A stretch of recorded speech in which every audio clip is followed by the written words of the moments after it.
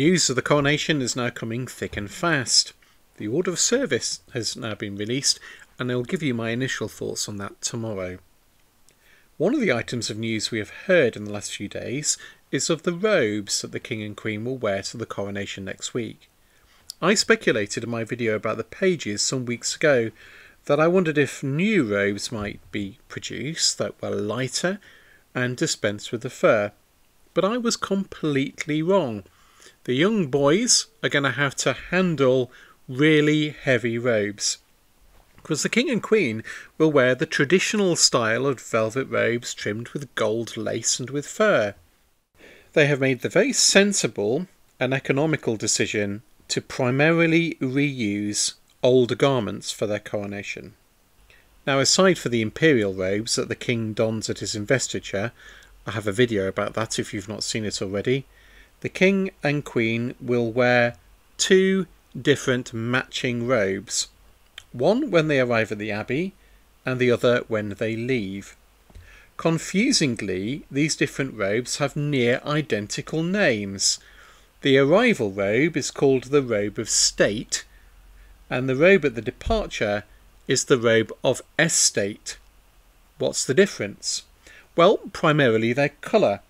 The robe of state, which is also known as the parliamentary robe, as it is the robe kings and queens wear in Parliament, usually now confined to state openings of Parliament, is made of crimson velvet. It has an 18-foot long train and is decorated with strips of gold called gold lace.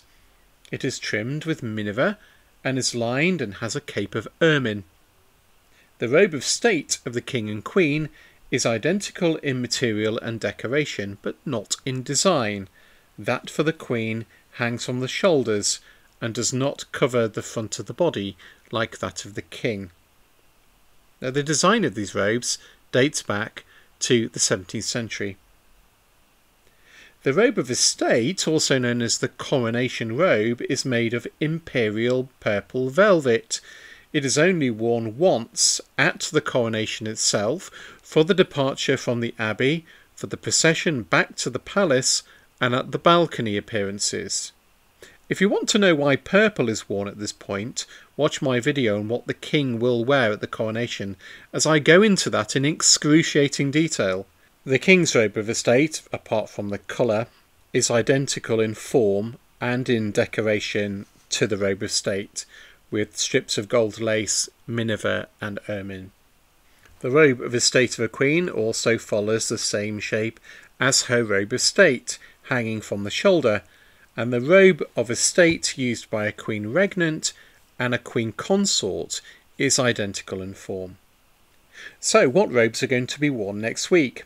I understand that the King and Queen will both arrive in crimson robes of state, and they will leave in purple robes of estate.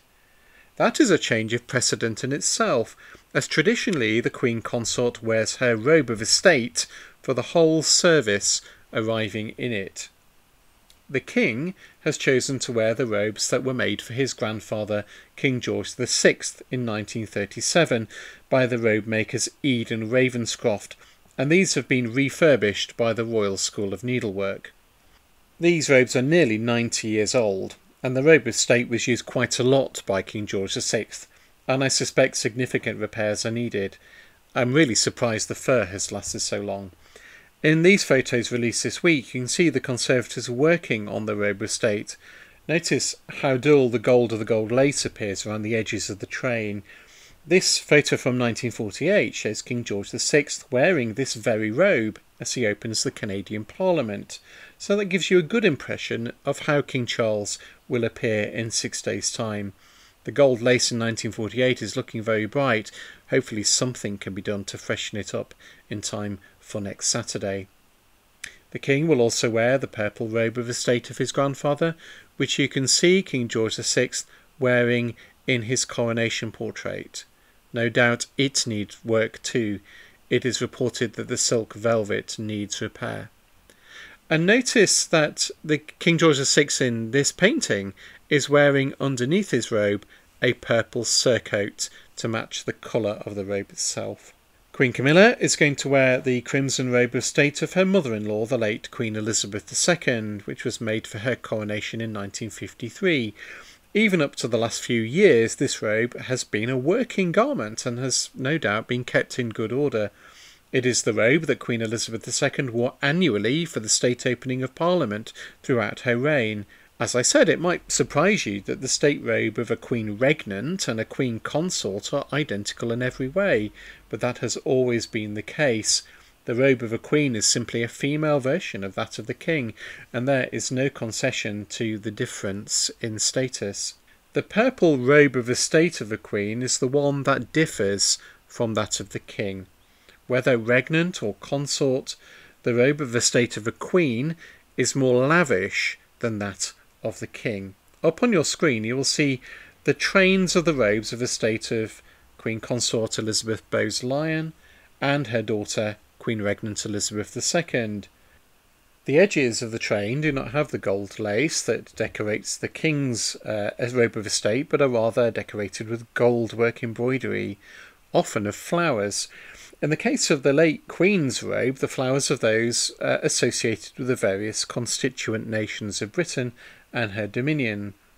In the centre at the back, where it is most visible, is always placed the cipher of the Queen.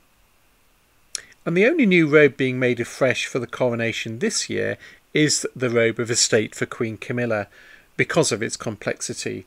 Her robe has been made by the royal robe makers Eden Ravenscroft and has been decorated with gold embroidery by the Royal School of Needlework based at Hampton Court Palace. Her royal cipher, the conjoined letters CR for Camilla Regina, are also being worked and will take their traditional place in the centre of the back of the train.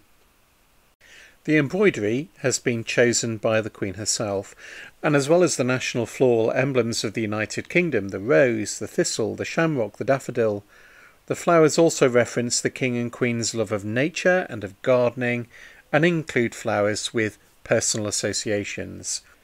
These include Lily of the Valley, which featured in Her Majesty's wedding bouquet and was also a favourite flower of Queen Elizabeth II, myrtle, which represents hope, and delphiniums, which are one of the King's favourite flowers and the birth flower of July, the birth month of the Queen. Also featured is Alchemilla mollis, known as Lady's Mantle, which symbolises love and comfort, maidenhair fern, which symbolises purity, and cornflowers, which represent love and tenderness. Apparently some other wildlife is embroidered on the robe too, including bees, and somewhere there's even a beetle. It will be quite wonderful. So all told, I'm very pleased indeed. The reuse of robes, where that can be done, seems very sensible given the present financial context and for good sound environmental reasons. But it will also be a joy to see the skills of the Royal School of Needlework on display too. Thanks very much for watching. I've decided to publish a special coronation issue of the Antiquary magazine. This is an addition to the general monthly issue. I have a large collection of really interesting old photographs that I've been collecting over the years of the coronations of George V, George VI and Elizabeth II, and to celebrate the King's coronation in May, this issue will be a special album looking back at the coronations of the 20th century. There is a link in the description and above to the website where you can pre-order a copy before the publishing date in early May.